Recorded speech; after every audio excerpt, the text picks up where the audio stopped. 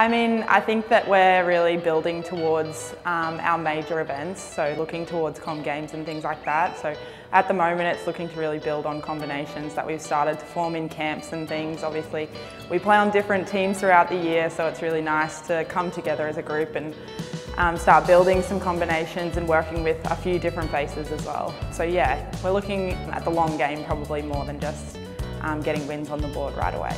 Yeah, really exciting. It's a good bunch of girls. We've had a few training sessions and there's definitely a lot of laughs that go around, so I can't wait. Yeah, well I feel like you can train as much as you want, but there's nothing really like getting experience on an international stage, and I've only had that against one opponent, so looking forward to hopefully playing up against the England Roses and again against the firms before those major events like Com Games will be really crucial for us. Yeah, practice makes perfect, so I think the more times we can step out on court, the better. But obviously there's a lot of work that goes in behind the scenes and a lot of moving parts. So I'm very grateful for everybody who's doing all that work behind the scenes to be able to get us out on court when the time comes.